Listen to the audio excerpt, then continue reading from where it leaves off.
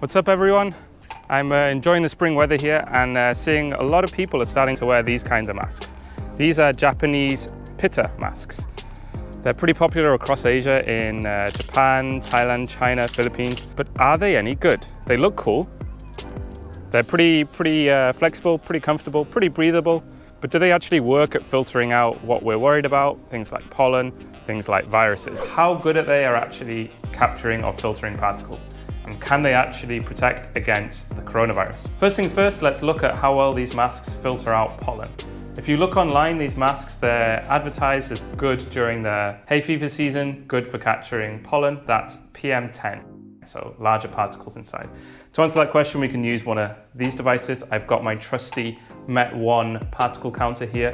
This can measure different sized particles, and we can actually measure how much of the particles are getting through this mask. I've already gone ahead and done these tests, and what we found is that these masks are pretty good at capturing PM10 pollen.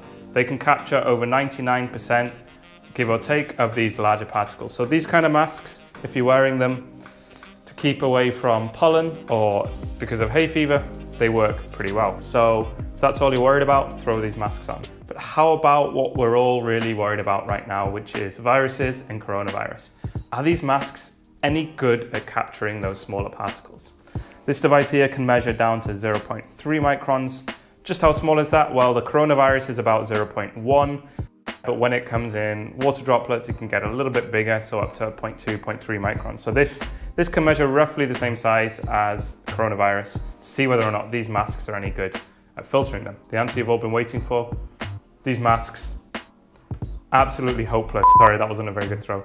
Now, if we're wearing these masks and we're talking whilst we're wearing them, it's possible they will stop some water spray, water droplets from coming out, or potentially from someone who's talking with us in close range from water droplets getting in. But the virus itself, if the virus is in the air, they're not very good. So to be perfectly honest, people who are wearing these, A, you're not protecting yourself, and if you see someone else wearing them, they're not necessarily protecting you from spreading any viruses. Is it just the Pitta mask? Is it just this mask that's absolutely hopeless at protecting against viruses? Well, no, there are definitely other similar masks that we've tested. You can go find our data online that aren't great at filtering out viruses, but these Pitta masks probably come at the bottom of the list as least effective at capturing viruses.